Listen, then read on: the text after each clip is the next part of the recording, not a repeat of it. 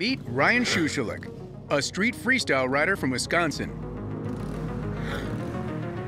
He's attempting to set a world record for the fastest wheelie on ice, something best left to a professional.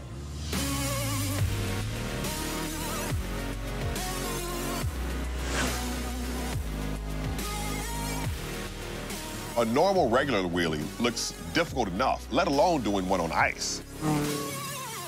Ryan previously lost the lower part of his left leg in a motorcycle accident, but still managed to go 108 miles per hour while balanced on one wheel. I don't think anything's gonna stop him, and that's so cool. So is this a normal bike?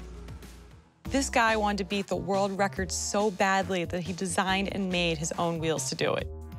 It's made of a very soft rubber. It doesn't get as hard and stiff when it gets on the ice, and that allows it to maintain traction. The second modification that Ryan makes to the tire is that he screws in these studs that can grip the ice. But how does Ryan get up on one wheel? In order for Ryan to pull off this wheelie, he actually has to work against the design of the motorcycle. The motorcycle is designed to be stable.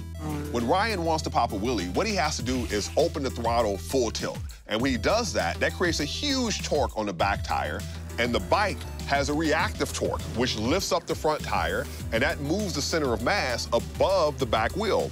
He has to keep perfectly balanced on top of that bike. Any shifting to the left or right could result in disaster. Yes, Ryan's skills are wheelie impressive.